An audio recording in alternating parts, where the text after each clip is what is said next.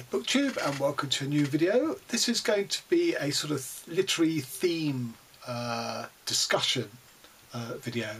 I was inspired by a relatively new booktuber called Bob the Bookerer, who one of the things he does is he looks back at past Booker lists, I assume the short list rather than the long list, reads them all and then talks about them, sort of having chosen a year. And personally I can't wait till he gets to 2010 and the travesty of there being three fantastic books there on the short list: Room by Emma Donoghue, In a Strange Room by Damon Galgut, and Sea by Tom McCarthy, and yet they gave it to Howard Jacobson's Finkler's something, which seemed to be in a war for his career rather than that particular book, and it sort of rather dimmed my interest in the Booker. So I can't wait for Bob's 2010 Booker roundup. But what I'm actually responding to is two videos he made on experimental fiction, of which he is a fan, and which I have to say is my wheelhouse as well, both as a reader and a writer. And I have talked about what makes experimental fiction in the past, but it was sort of the inspiration of how Bob had presented it that sort of has helped me organise it in my mind as to how to present this. So I've broken it down into categories of experimental features, and there are books that I've attached to illustrate those. Not every single experimental book is covered. These are just ones that I am in possession of and have read. I will say though, before we launch into this, I don't like the label experimental fiction. I don't like it as a reader and I don't like it as a writer, because it seems to be experimental as a pejorative word of something half finished, or the author didn't know where it was going to end up. It was a leap of faith, casting out a line and see what you're hooked. Which, to me are both nonsensical arguments, because if a book is published, that means the author, editor and publisher have deemed that it is finished. It is good enough to be launched out into the ocean of readership. And, you don't have to know where the book's going to end up when you start writing it. There are plenty of non-experimental writers who operate like that. It's called seat of the pantsing, where they haven't got sort of, wall charts of plots and flow charts of action and graphs of character and all of that sort of stuff. So that seems to be nonsensical. Then, just how many elements, so-called experimental elements, or what we call conceits, make up a book to call it experimental? And we'll come across that in some of the books I talk about. Is a book with one or two sort of experimental elements, does that make it experimental? I think this is where there's a confusion between experimental fiction, when people actually mean unconventional fiction that doesn't follow the normal novel conventions. And then third of all, it's, if someone does something genuinely, radical, it's been done. It can't be done again. It's no longer experimental when other people follow that sort of similar trail. And again, we'll sort of come to that. So an experimental book only seems to, be a one-off, a unique thing. It can't be replicated and still be experimental. So these are all reasons I have a problem with the concept experimental. But having said that, as many of you who follow my channel know, the so-called experimental genre label is exactly where my main interest in literature lies. So let's start talking about some of the elements that may make something experimental or not. So the first thing to say is it probably came into sort of coinage with the modernists like Joyce, like Virginia Woolf, like T.S. Eliot's The Wasteland, which really represented a radical rupture with the Victorian novel and poetry that had come before. And these were all done in the sort of first 2 decades of the 20th century. So again, given that they laid down most of the possible experiments with literature, is it even useful to still be trailing that label, a century later? And also, what they've done, while experimental and daring for their time, has now, rolled out in many novels, again, that aren't particularly experimental. So, for example, The Stream of Consciousness, which is one of the categories. There are lots of novels that do stream of consciousness, and again, are not particularly radical with it, then they can be quite commercial books. Really, what it just means is you're inside the head of the narrator, and the narrator is sort of written with without a filter in terms of lots of diverse thoughts and perceptions are being written about. They're not sort of handled in a sort of artificial, arranged, organised way. It's literally reproducing all the thoughts of the narrator. So that in itself, that's one of the elements. And for me, in and of itself, it is no longer experimental, as I say, because lots of books do it, and it's kind of been done to death. Although when we get to it, I will pull out a recent example of a book published that I think gives it pushes it in a new direction, rather pleasingly. Although, I said that about Joyce and Eliot and Woolf, but it's actually worth pointing out that at the dawn of the novel, Tristan Shandy could really be viewed as an experimental novel, because it's a novel like no other of its time. And before the rules of the novel had really become firmly established, it had gone off in its own direction. But, it's sort of reductio ab absurdum to sort of reduce Tristan Shandy and put it in an experimental category. Okay, so on to the individual features themselves. And the first is one of my least favourite, actually, as a reader, and that is intertextuality. So that is where lots of literary allusions or direct quotes are culled from other previous works and woven in, hopefully seamlessly, into the text. So, an obvious example of that is The Wasteland. Again, Joyce's Ulysses is rich with sort of literary quotation and allusion, obviously, to the Odyssey itself.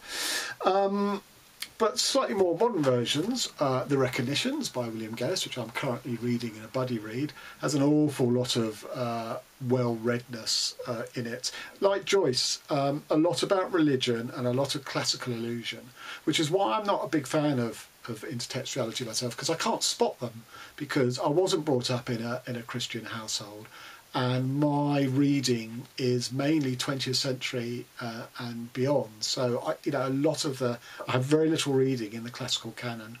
I didn't have a classical education, so a lot of that just right over my head. So the sort of the game for the reader to spot the references doesn't really set my heart a pulse.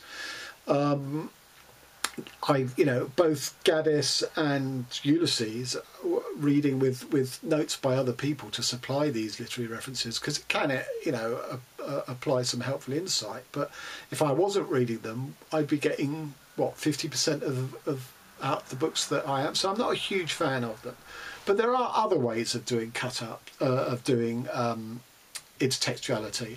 And one of them is William Burroughs' cut-up method, which he and Brian Gyson used in his early novels, like Nova Express and The Ticket That Exploded. And there they were taking different texts, cutting them up and pasting texts together, repasting them together so that you had two texts that were not the same. And Burroughs' theory of that was that the ghost of the original text would echo in what you're currently reading in his text. Now, again, I never really got that because I wasn't aware of the original text that he was cutting up. So that, again, didn't work for me. But a version of the cut-up, which does absolutely work for me, is this, Cobralingus by Jeff Noon, who takes us through. He actually reproduces what he calls the source text, and he takes you through all the different manipulations of the text to get to an end text. But each of those individual stages text, they're all sort of work in and of themselves. They're not experiments in the sense of they're half formed. No, they're complete. And it's a brilliant journey through the cut-up method, and works far more successfully because you can go back and trace how words have been shaped and twisted and manipulated to become other words or put in other contexts. And it's a very visual book as well. It's things like that. And things like that, where you've got an apple made up of words with a chunk taken out of it. I talk at length on this in the Paper Trail podcast. I'll post a link to that. Another book, this is called One. This is a collaboration between Blake Butler and Vanessa Place, both of who have individual books on this list. and it's put together by Christopher Higgs. So Higgs wrote to them both separately saying, can you write me a text, and I'm going to splice it with a text written by the other. So, and Place and Butler didn't know what their text was being spliced into. They had no idea.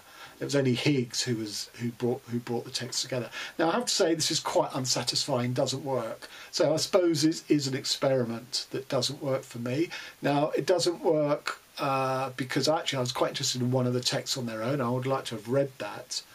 But does it mean that, you know, this method can't work again? No, it can. You know, you might have to slightly shift the parameters of what you're asking of the two individuals in their isolation to produce.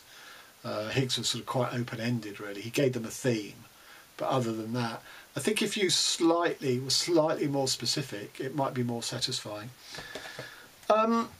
Okay, so that's the first element, which is intertextuality. The second is language itself. Now, the obvious one of this is Finnegan's Wake by Joyce, which I haven't read, so I can't talk about it in any detail. But my favourite is The Age of Wire and String by Ben Marcus, which would get into my all-time top 5 books. And this is a book where you read it and the words are all recognisable, but they make no sense in how they're arranged next to each other and the sentences. And gradually you realise that through this strange poetry, that it's an alien perspective, I mean literally an alien perspective, a non-human perspective, who has access to our glossaries and dictionaries, but can't translate that into what they're seeing in front of their eyes, and they're trying to describe in these words. So they have no natural sort of idiomatic understanding of language, and that's why it is so odd, and yet it reflects back on us, the human race, just the oddness and alienness of what it is we do day to day, and it's fantastic. So this is all about the perspective mangling language, or using language in a way it's not meant to be used for. So that when you come to a book like Room by Emma Donoghue, which also has fabulous language, this sort of imagined world created by a sort of consensual language of 5-year-old child and mother, because they're both in captivity and they're sort of trying to shield the ugliness of the real world that holds them in captivity with this magical world that they're creating. And it's at the time, obviously, you know, because the child was born into captivity, so the whole world is being defined to the child by the mother, and it's all done through the language. So what is different between, say, that and the language here? Because the Emma Donoghue book, I think, is not experimental. It is a perspective book, but so is this. I've described it as the perspective of the alien. But I think the point is you have to work out the perspective for yourself here, whereas Emma Donoghue, it's clear what the perspective is. It's the perspective of a 5-year-old child who's been fed carefully filtered words and vocabulary by his mother. So, it could be moot. Maybe they are both experimental. And there's no doubt in my mind that that is experimental.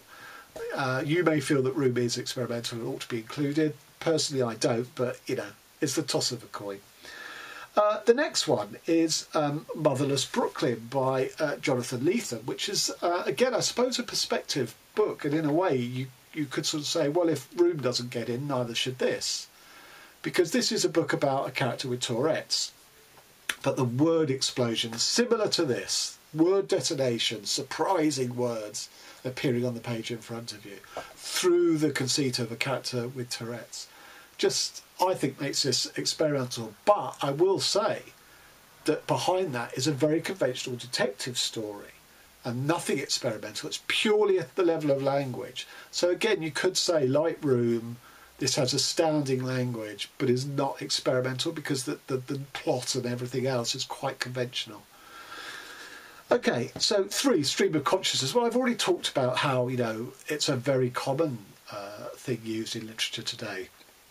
Therefore, is it even experimental anymore? And I'd say, well, no, it probably isn't. But about a month ago, I read this, Little Scratch by Rebecca Watson, which is about a woman who has suffered a sexual assault in her workplace, but is still there because she hasn't been able to tell anyone about it.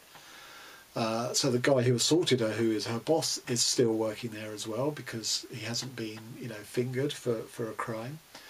And obviously there's a lot of tension and stress, and she's just trying to get through the workday. But the way it's done is, it is a stream of consciousness. But what I like about this is the layout of the page represents the cascade of thoughts, because we are not single thought at a time people. That's not how humanity works. Our thoughts bombard us, they override one another so that you miss some of them. Some thoughts trail off, some thoughts you miss, you can't quite catch, you just see the sort of the wake of them. All that sort of stuff is produced here through the layout of the page, and I think very successfully. And as a writer, I'm always chasing after reproducing how human beings think, not how human thought is produced in the vast majority of novels, which is in a linear fashion. This was terrific. Is it entirely new? Well, no. I mean, non-linear representations of human thought can appear in stream of consciousness, such as in the last chapter in Joyce's Ulysses.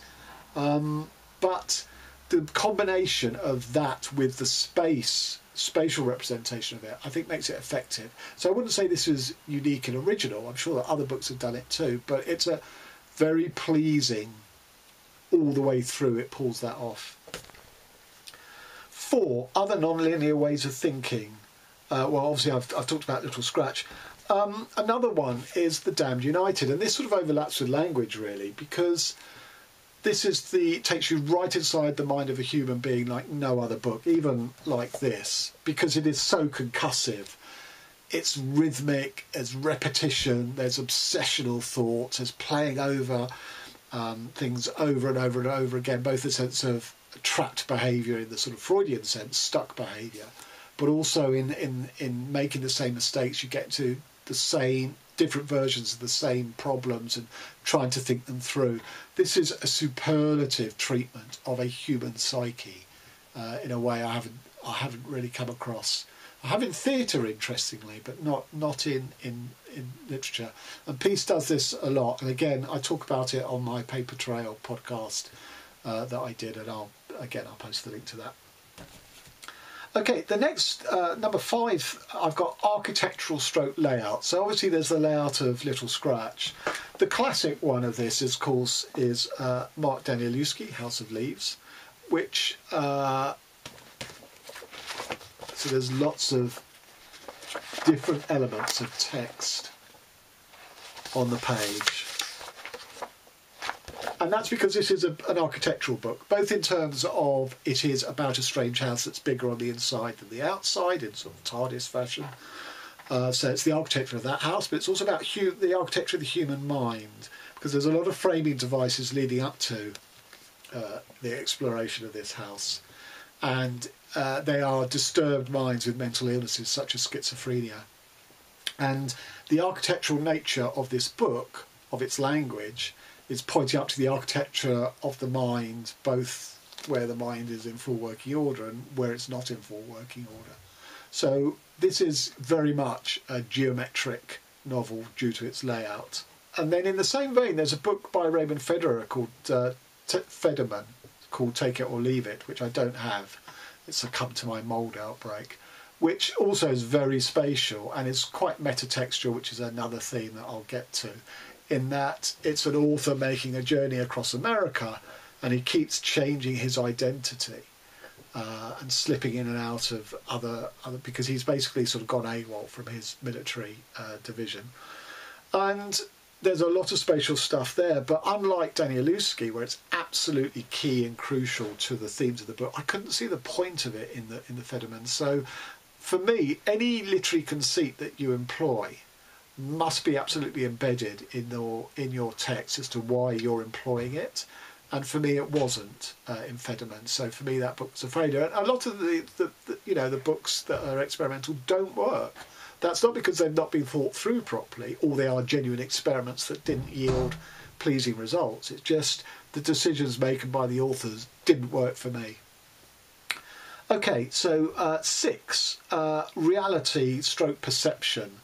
So the first book of that is Lucky Pierre by Robert Coover, which is not a great book. I mean, it's set in the world of pornography, and there's an awful lot of description of more and more phantasmagoric sex scenes. But the interesting thing about the book is the world, as described here, only exists on celluloid. The city in which all the action takes place only exists on celluloid. And that's a really interesting sort of caesura in one's own perception about reality and fiction. As I say, an unsuccessful book, but that aspect of it was really interesting. And then another one is literally geometric. It's even in the title. I seem to have filed it in the wrong place. Yeah, here we are. So this is called Geometric Regional Novel by Gert Jonke, and is the description of a small village which is very bureaucratic in how it's run by the local council, and the geometric elements of describing things like, you know, that's how it looks. The rules and regulations of this village are quite geometric to pinpoint the bureaucracy, to show up the bureaucracy.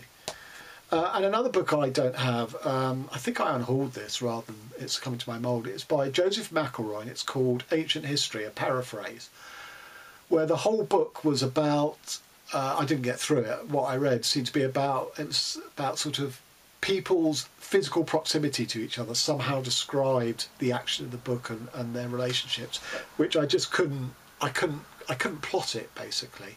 I have a very poor sort of visual sort of spatial awareness sense. I'm in the bottom 5% of the UK when I was tested at school. So for me to be able to take words to plot geometrical relationships, I find incredibly difficult.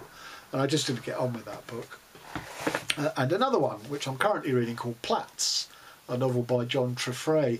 So this is a sort of sensory overload. It's all about physical description of place and one's emotional and sensory relation to that. And every page has this structure. 3 paragraphs, every page finishes at the end of the 3rd paragraph. So they're like building blocks, but it's suffused in sensory, almost overload. It's an extraordinary piece of work. I think that's all I've got for architectural layout. Again, obviously, House of Leaves. Sorry, not architectural. I think that's all I've got for reality and perception, other than to mention Alain Robbe-Grilet's novels like Jealousy, where there's almost no human beings in the novel. The whole novel is plotted by changes in light through the house and different objects on the table, or, you know, be it a glass. Is the glass full? Is it empty? Are there 3 places set for dinner or 2? Because it's about a guy looking in from outside through the blinds into his own house to try and catch his wife in an affair with a visitor they've got staying with them. That's why it's called Jealousy. But it's all done through this guy trying to plot, you know, he never sees them directly together, but trying to plot it through everyday objects and their position in space and the light and everything. Now, that seems to suggest, well, why did I get with that and I didn't get with Joseph McElroy? That's just how it was. I could follow it in Robbe-Grilet's. So some of these things work and some don't. It's very personal and subjective when it comes down to it. So the 7th is time, brackets memory. So obviously Proust, or remembrance of things, time sort of opened this particular can of worms. And every novel ever written involves time, if you think about it. You know, the author has to make a decision about the time scale and the time in which the novel is set. And even if you write a book, you know, set in your own contemporary time within a generation, it's already in the past. It's it's history. So time is a very important thing for any author to consider, and it's obviously manipulated a lot in time travel novels, such as what was it called? The space traveller's wife, or whatever it was, that Audrey Neffenegger novel. But the one I want to talk about specifically is The Unfortunates by B.S. Johnson. Looks like a book, doesn't it? But it isn't. It's a box. It's a box which has a lot of sort of pamphleteered chapters, and one is specified as first, one is specified as last, but you can read the rest in any order. And thereby it's messing with the time in the narrative, because if you read them in a different order, you get a different set of time flow in the narrative. And it's brilliant. Ostensibly, it's about language rather than time, interestingly. It's a book about a guy who's going to report on a football match as a journalist, and going back to a town where the match is happening, where he was a student and lived, had a sort of a best mate who died of cancer. So it's about sort of grief and memory, and language's inability to properly bear the weight, the emotional weight of it. And right at the end of the book, we get his football match description, which is the banality of language. You know, how many ways can you describe a football hitting a net? You know, it's a stupendous piece of work, but it messes around with time. So that now, with all this sort of digital books and, you know, choose your own way through and things like that, it's not original. B.S. Johnson beat you to it by 40 years. Someone may have beaten B.S. Johnson to it for all I know. I just haven't read it. So that's my point about, you know, I think this is a truly experimental book. And anyone who does anything similar is no longer experimental because Johnson's done it. But of course it may not be a truly experimental book if someone else did it before him. Okay, so fiction itself, which it seems a sort of a strange concept. This is not a novel, and other novels by David Markson, and this could also fit into the intertextuality, because this is a book entirely made up of factoids, quotes, said by anyone who was ever anyone in the history of the world. So politicians, musicians, artists, poets, critics, sports stars, etc., etc., etc. But they're so artfully arranged that there is a narrative. There is a flow through the book. It is a page turner. It's so subversive in that way. So first of all, this is a book. This is a novel, a fictional novel, that is made up entirely of stuff said by real people. Second of all, he claims in the title that it's not a novel, but because of the inclusion of the critics, the reader and the critics will decide whether this is a novel or not. And me personally, this is absolutely a novel. So that the author loses control of it once it's out there in front of an audience. This is so artful about the nature of art and legacy that you leave behind after you die, and about fiction itself.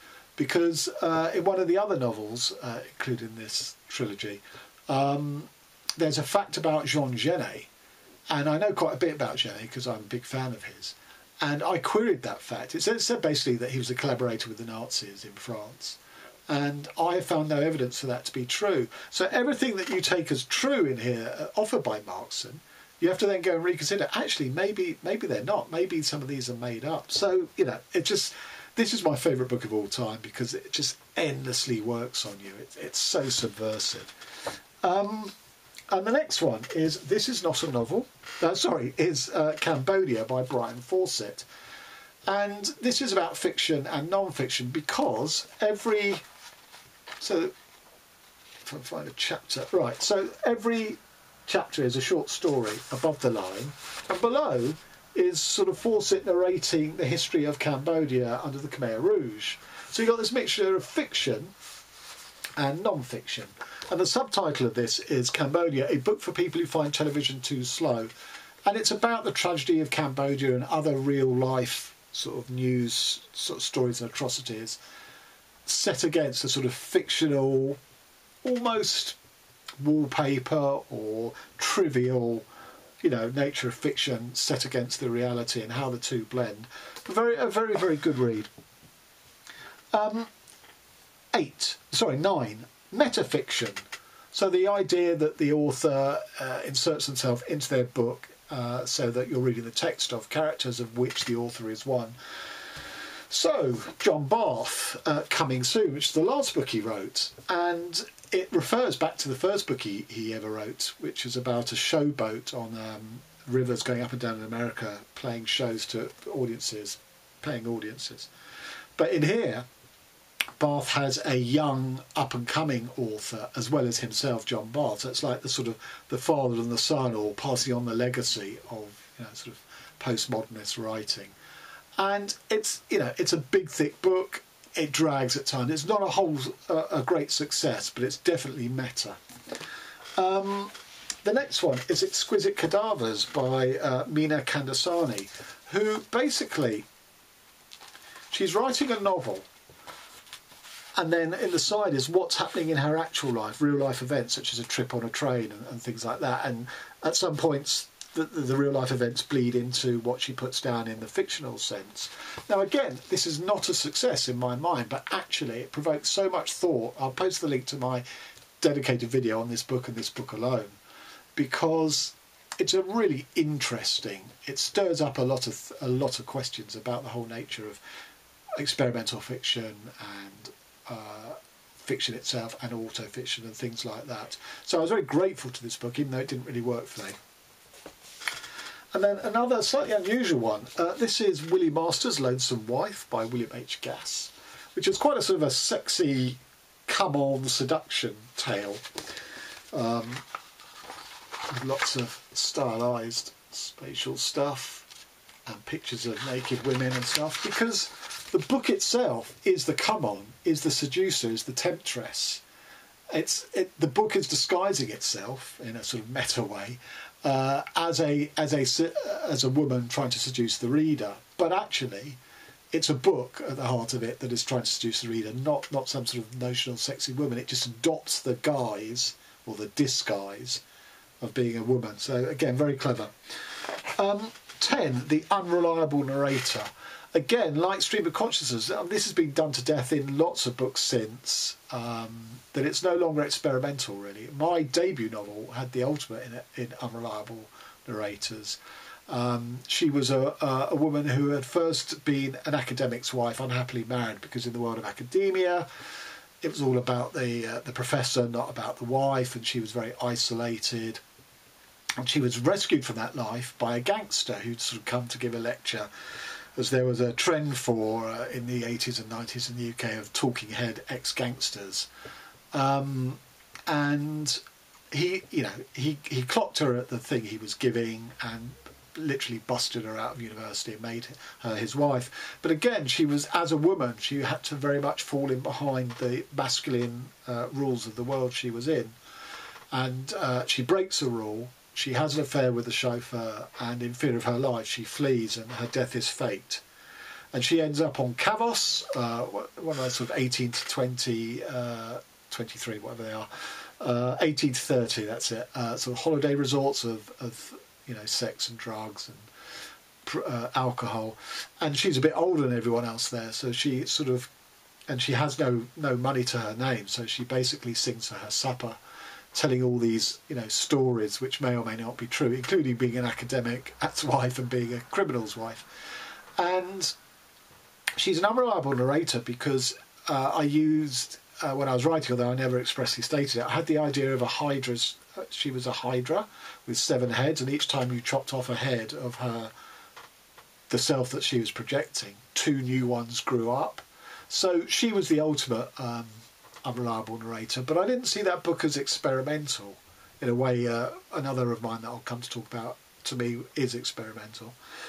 11, Oulipo, this is where you put restrictions on the writing, such as you have to omit certain formal elements, or such as, well, I'll talk about 2 specific ones in a minute, or there's mandated writing, where, you have to follow instructions that you're given. The problem I have with this is these things are arbitrary. It's quite hard to embed them into the reasons for these restrictions into the novel. It is possible, but most of them don't. They're just sort of exercises in style with certain restrictions. I don't really buy into that, I must say. So the first one of those is the famous Avoid by Georges Perec, a novel written in his native French without a single letter E, which is impressive. More impressive is Gilbert Adair, his English translator, had to reproduce a novel without a single letter E. He, she, love, eat. So many words. I mean, E is the most common letter in the English language. So to produce a whole novel without that is a mighty impressive feat. But I have to say, a bit like Motherless Brooklyn, the novel itself, the plot and the characters, was a bit ho-hum. A more successful omission of letters, I feel, was this by Mark Dunn, called Ella Minnow P, where there's an island off North Carolina, which local government has stipulated one by one letters of the alphabet are removed from usage in speech or in letter writing, and to maintain the sort of purity of the island. And those letters are, as they are removed one by one, they're not used in the novel. It's an epistolary novel, it's all done in letters. And the reason for it is over the sort of the town hall is a Latin quote, and a letter drops off it. The carved letter drops off it, and they see this as a sign from the gods. And of course, more and more letters fall off, and more letters are forbidden. And there's 3 levels of punishment, and eventually the 3rd level you get banished from the island. And the hero or heroine of this novel is someone who's trying to replace the quick brown fox jumped over the lazy dog as the shortest sentence that embodies all 26 letters of the alphabet. She's trying to replace that with one that does it in less letters. That's the only thing that's going to save her. It's brilliant, but the whole point is it's embedded, unlike Avoid. Where has it gone? Unlike Avoid, where there's no ostensible reason for leaving out the letter E. Here, the disappearing letters are absolute, because it's about censorship, it's about government sort of dictatorial behaviour, and it's about a sort of a race to find a solution to restore the letters. And then this is a recent novel called The Fountain in the Forest by Tony White, and it has 2 Oulipo elements. The first is that all the solutions to the quick crossword in The Guardian through May, I can't remember what year it was, each day's solutions, all those words must be used within the chapter. So that's mandated writing. He has to get those words in, and they're highlighted in bold so you know what the words are. And the other thing is the use is time, because this uses the revolutionary the revolutionary calendar of the French Revolution in here. And those 2 elements aside, it's a normal detective mystery thriller. So again, a bit like Motherless Brooklyn. Is it experimental enough to warrant it being experimental? It certainly uses Oulipo techniques, but only 2 of them. Is that enough to make the whole novel experimental? I don't think it is. I think it's a standard detective novel with a couple of these esoteric elements thrown in. 12. Collage writing. So this is writing where there's lots of different things that don't necessarily follow on one from another in terms of period or characters or settings, but coming together they do make a whole. So I'd offer this, Curtis White's Requiem, which is based on some classical music, the Mass for the Dead. Again, I'm not familiar with classical music, it's not my thing, I'm afraid, but I didn't need to know that for this to work, because he's so skillful at the cross echoes of different bits that this is a really terrific read. So I don't think at the end of it you come away saying, oh, this is a book about this, but there are enough resonances and interesting ideas bouncing off each other that it was very satisfying. Okay, 13, autofiction. So I just want to say at this point that I don't buy autofiction as a category. It strikes me that that the word autofiction is less an oxymoron of autobiography, which is non-fiction, and fiction. The 2 clash, therefore, that could be seen as an oxymoron. I don't see it as an oxymoron. I see it as a tautology, because to me, all writing, fiction and non-fiction, is based on the personal experience of the author. And what's interesting in fiction is how much work the authors do on their personal material to distance it from being so subjective and personal to them to being able to be read by much more widely, much more universally. So I don't buy the notion of autofiction as even meriting a term to itself. But having said that, I will offer 2 books that sort of stretch the notion of autofiction, really. The first is The Years by Annie Ernaux, who tells her life story through narrating the story of France, the country that she grew up and lived in. And it's really the autobiography of France in which we glean things about Annie Ernaux's life. So it's quite brilliantly done. but I wouldn't call it autofiction, although ostensibly it is. And The Rings of Saturn by the great late W.G. Sebald.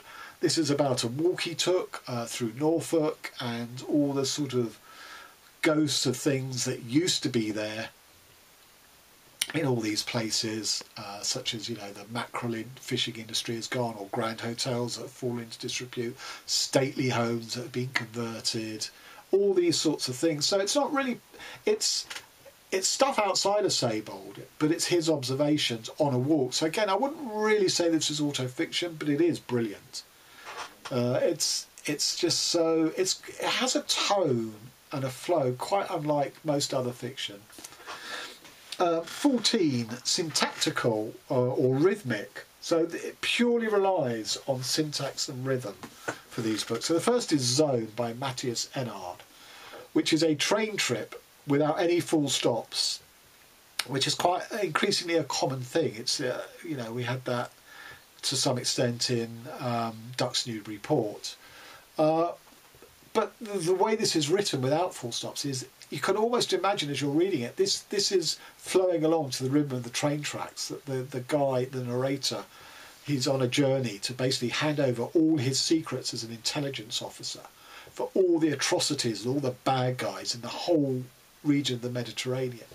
But the book covers not just his contemporary period, it's the history of all bad guys and all atrocities in the Mediterranean.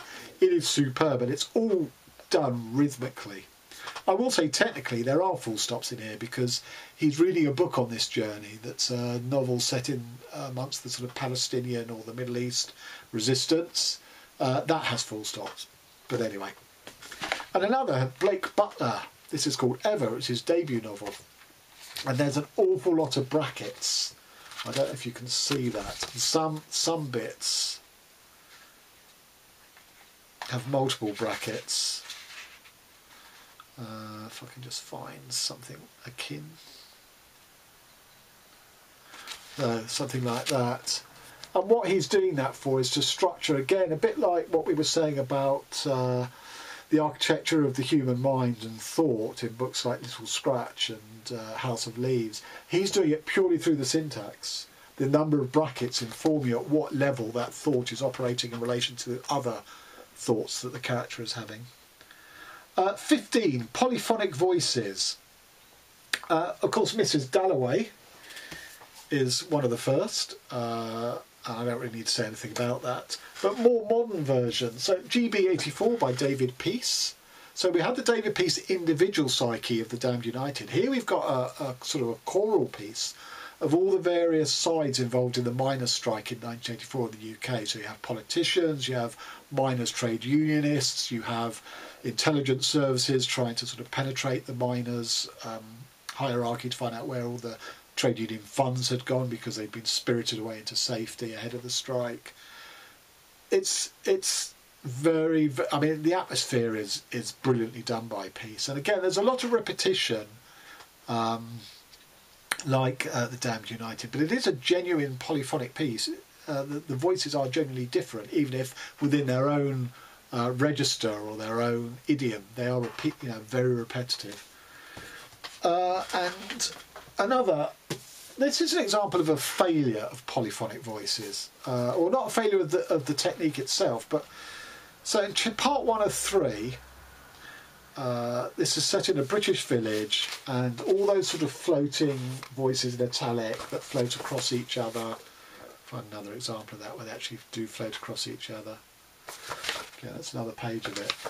Brilliantly convey the idea of a polyphonic, all the voices of the village with their own opinions and prejudices and stuff, and that's great. But then parts 2 and 3 do nothing experimental, in my opinion, nothing at all. So this is not an experimental book, or if it is, it's a failure.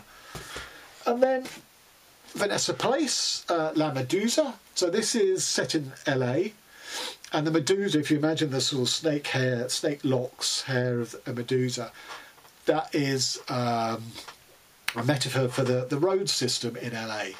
And again, we get polyphonic voices of characters in this. This is something that I'm only part way through. I'm going to complete this year. I'm really looking forward to getting back into it. 16 is other. So, Alejandro Zambra, it's called multiple choice, and that's what it is. The structure of this is multiple choice questions, and what it's so cleverly doing is it's multiple choice on the recent history of Chile, of Pinochet and the revolution that he swept to power in, and then the sweeping away, or the need to sweep him away. So this is, for a Western reader, this is a really clever way of boning up on you know, the history of Chile. It's quite satirical and subversive as well. It's not a straight history. It's done as a civil service entrance exam type of thing, i.e. becoming part of the Chilean establishment, you know, under Pinochet. And it's very, very clever, but it is a one-trick pony, and a lot of experimental books are one-trick ponies. Once you've got the conceit, it's like, ho-hum, what next? And then if I can... another book, which I don't have, unfortunately, it's Succumb to My Mould Outbreak. It's called Evie and Guy, and it's by an author called Dan Holloway. And it's a book, apart from its short preface, it's a book entirely without words. It's only numbers. And what you see is, what you gradually realise, it's a masturbation diary. So the numbers are dates and the amounts of masturbation that the male in a relationship is doing. And through the ebbs and flows of that, you can plot the health of their relationship. And it's very funny, it's very good, but again, it's a one-trick pony. Once you've broken the code of that book, there's nothing else it can really offer you, because it doesn't have other registers and other languages with which to fill in the details around the state of their relationship. And finally, if I can just talk about my own book that I would class, if I had to class it as anything, as experimental. This is called Three Dreams in the Key of G. And what I mainly... The feature that I would mainly plug it against is language. There's three female voices here in different levels of reality, because one of them is the human genome, you know, the DNA that makes us up. And obviously I had to invent a language for that. And I very much felt that I wanted to operate at the DNA level of language, which is the alphabet, the letters that make up words. So letters to me are DNA. Words are sort of proteins that DNA expresses. Words that form sentences. Sentences then become like amino acids, and so on and so on and so on. You know, paragraphs, chapters, you know, whole texts. To me, there was a biological equivalent, and I was operating at the cellular level of language, which, as I say, is alphabets. So for the human genome, every paragraph had one of the 4 chemical bases of DNA preceding it. So I don't know if you can see this. So T for thiamine, G for guanine, C for cytosine. And these in themselves are playing word games, because they spout out words. So like ACT, ACT and things like that, which would give a sort of an emotional tone to that paragraph. And it was also the different genes speaking across each other. You know, the T gene, the thiazine paragraph is not quite the same voice as the cytosine. So all the way through, being prefigured by that chemical base letter, would tone and tinge the language of the human genome. And I do a few visual spatial things, although not, you know, not on the level of Danielewski or anything. So there's one. And then I do things with how letters are arranged on the page. Having lost my dust cover, I've also lost the bookmark. So there's one. Again, these are all with the human genome. So you've got going down as well as going across, and that is a sort of commentary on that. And then there was a section where I talk about sort of Judaism and Christianity and the sort of how they were, you know, their sort of attitude towards holy texts in terms of the scribes scribing them in sort of giant scriptorians versus how the Jewish texts were sort of usually sort of prescribed, and they had to do it at night in secret under the light of a candle. So again, there you had the Christian side, there you had the Jewish side. There you had something where they overlapped in the Old Testament, and then the sort of word of God, him, herself. So, as I say, to me, this is a novel that operates on the level of alphabet as much as word and sentence. So, there you have it. There are my 16 features of what makes an experimental novel, and some examples. There were many other books I could have included, but they were the most, I think, on point for each of these features. So please, if you've got any questions or you want to argue with my definitions or choices of book, or the successor books that I said that I didn't find successful, please come and comment. Okay, big thanks to Bob the Bookerer. Please go and follow him. I'll put a link to his channel. Till next time, thanks very much.